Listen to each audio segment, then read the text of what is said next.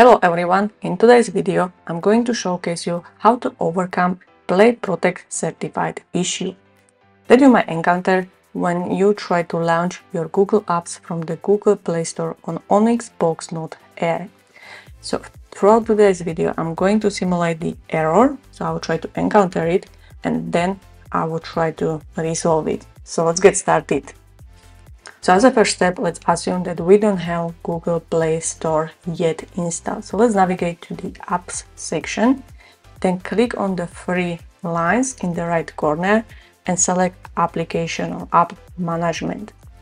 Then enable option named Enable Google Play option. So this should enable the Google Suite and try to do device registration. So it will redirect you. So you need to make sure that you have internet connectivity enabled when you do this. You can display the Google Play authentication screen. So let's sign in.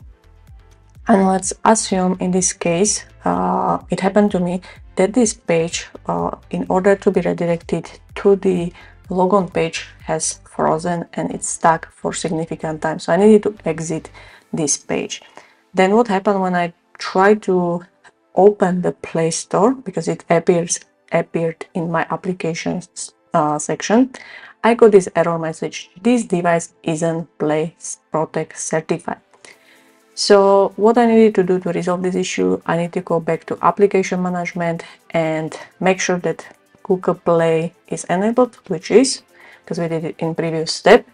And then we need to click on GSFID, so which will trigger the new authentication to the Google account. So you need to enter your Google credentials and click on checkbox I'm not robot and hit the register button.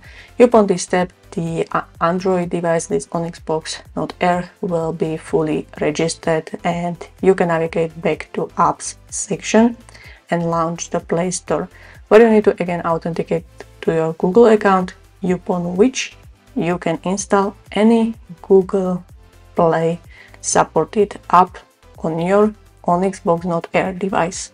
So this is everything from this tutorial, and see you in the next one.